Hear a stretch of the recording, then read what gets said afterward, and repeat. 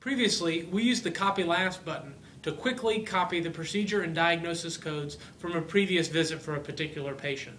Today, using AccelaMOBILE, we're going to start an encounter from scratch.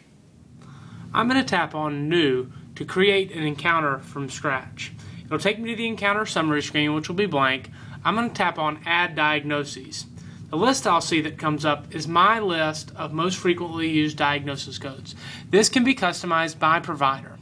I'm simply going to use the checkboxes on the right to select the diagnosis codes. If I want to jump down on the list, I can use the letters on the side to jump down to that part of the alphabet.